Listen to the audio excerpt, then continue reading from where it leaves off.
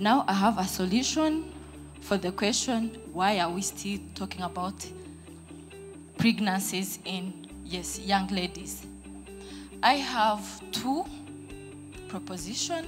According to the dissertation I did in my final year, I found that, first of all, men are not engaged in fighting against GBV and teenage pregnancies at a competent level.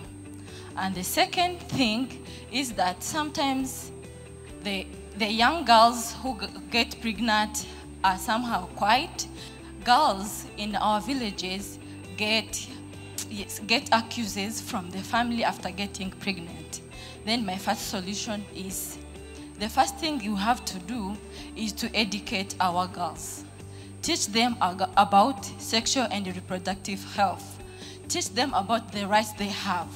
What can do if they got pregnant, and what measures are taken by our government or the family, and also teach the family. And the second proposition I have is that, please, men, take every girl as your child. Engage men. Yes, it's horrible to find a 50-year-old man impregnating a 22 or 18 years old girl. It's horrible. Men, take girls every girl as your child.